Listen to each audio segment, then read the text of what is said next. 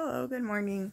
I just was watching a video that my brother sent me, kind of an internal critique from Israel. So a couple guys who live in Tel Aviv have YouTube, and I'll link it below. So they were doing a YouTube video after they're going to a anti-genocide protest in Tel Aviv, which they said more than 100 people attended, which is more than they usually get. But in the middle of the video, they got to a really important point, which is that the global, I think I can safely say the United States, right, has, as a government, but also as citizens, individual citizens, we have a responsibility to speak out against this and do anything we can, because this government is fueling the fire. And when you look into the history, you can find out more about it. But all we really need to know is that the weapons that are being used against Palestinians, both in Gaza and in the West Bank, are coming from the U.S. And the propaganda, the religious bizarreness that is going on, it is very tied to the U.S. And it reminds me of how when people say, oh, well, it's because Netanyahu's weird, or when Biden says it's because Netanyahu's weird, or something like that, which I don't think Biden even believes, but, he says that. Or when we even say Biden's weird, it's like, it's very important to actually just take personal responsibility for what we can do. Because it reminds me of how when I looked a little bit into the history of World War II, which the U.S. is so anxious to be like, oh, the U.S. was such a good guy there. The eugenics philosophy and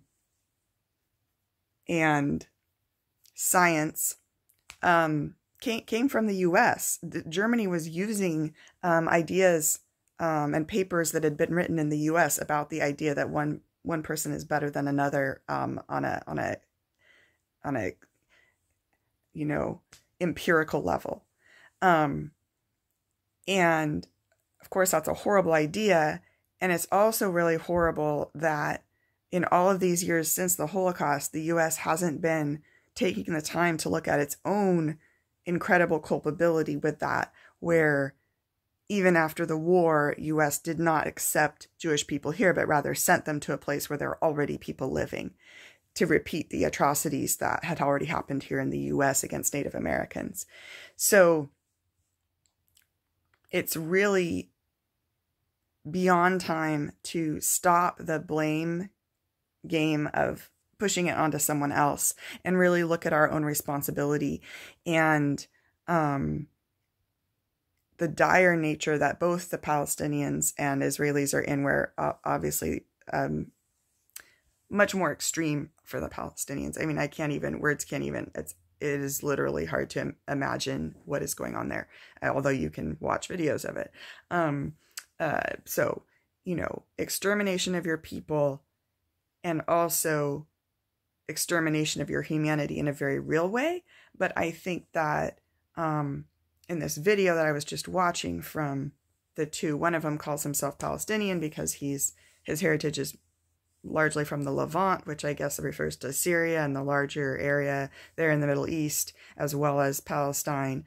And the other man doesn't say anything, but I assume he considers himself Israeli, but they are both very anti-genocide and anti the capitalism that is just using people for profit. Because I was trying to figure out, why is it that literal animals that were having this done to them would have more outcry from the global community and the leaders and just everyone, just man on the street, everyone. And I think I thought, well, people are more valuable, they're more strong, they're more resilient, and so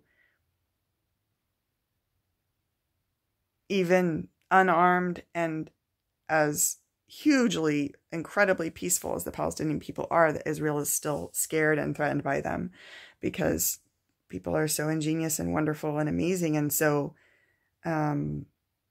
they, in 75 years of occupation, they haven't given up, and they are still wanting to return to their homes, and that is threatening to Israel. It's threatening to the U.S. Governments, and I don't quite understand why. And I did see a video that was going to promise to answer that question, but it really, to me, it's like, I just feel comfortable saying I don't agree with it, regardless of understanding exactly why that would be.